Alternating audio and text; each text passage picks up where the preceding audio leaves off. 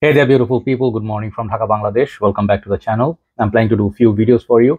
I have a couple of ladies' fragrances today, and I have one list. Hopefully, I'll be able to finish them. I have a very long day ahead, a lot of work to be done.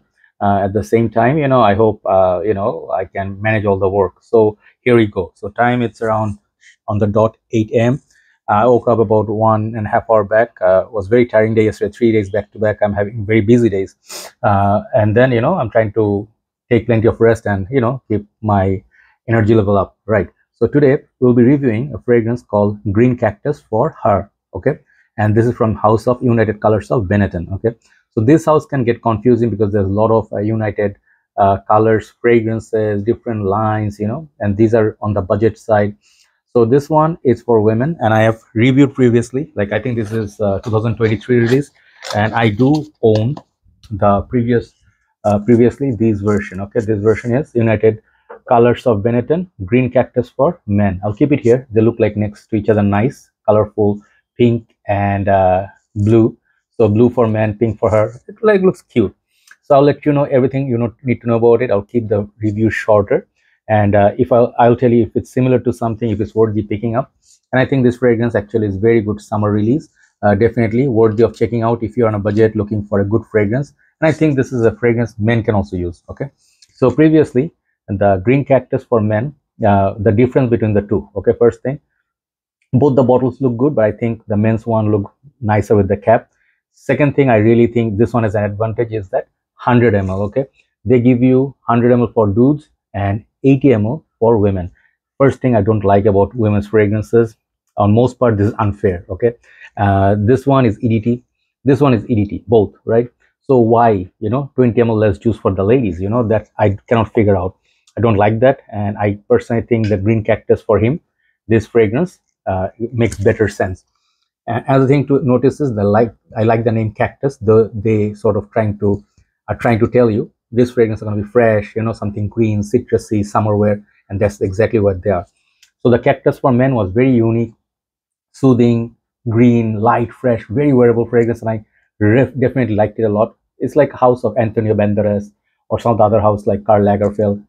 Good value for money, but on subpart their performance are not that great. That's the one thing people have issue. Let's see the women's version. The box looks like this.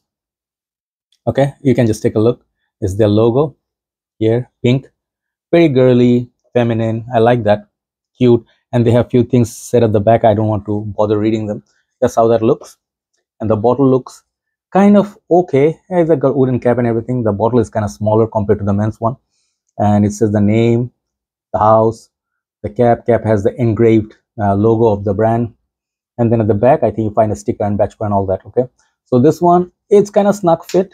I think, yeah, you can pick it up, but not quite convinced about the overall like, how do you say, snug fittiness. Okay, so sprayer works all right. Let's spray some of my hand on my hand. I sprayed it here previously.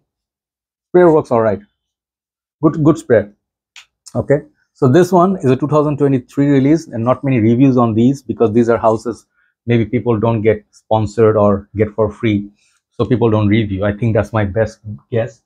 And this one has notes like cactus, bergamot, plum, thanks to Fragrantica. Middle notes are nectarine, jasmine, freesia. Then base notes are amberwood, cedar, and musk. So you see the notes breakdown, you get worried like, oh, there's some dark notes, like some woody notes. Is it like very dark? This is a very fresh, fruity, floral, citrus kind of a fragrance. The moment I smelled it, first fragrance, it reminded me of it's a fragrance called Dolce & Gabbana Light Blue for Women. My bottle is almost finished. This is the EDP version. EDT all have this nice citrus bamboo sort of vibe. So instead of bamboo, they said there's a cactus note in there. If you ever really smell cactus, if you break it open, there are many kind of cactuses.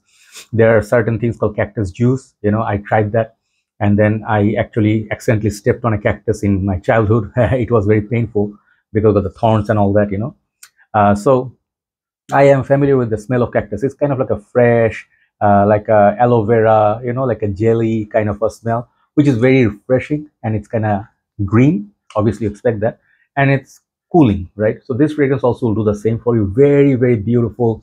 In terms of smell, I'll tell you, this one is more interesting than the men's one. Men's one, it gets a little bit masculine. This one definitely has the unisex vibe. Men can also pull it off.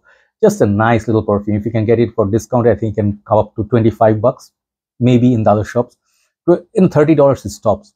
So apart from the 80 ml juice, everything else is just nice about this fragrance. Okay, if you are used to wearing Versace Manu Fresh, like for dudes, or you like wearing Mont Blanc Star Walker, this fragrance, like light blue women, this fragrance will be right up your alley. Some people compared this with, I think, Fragrantica Sea Salt, and I don't know, what's that fragrance from?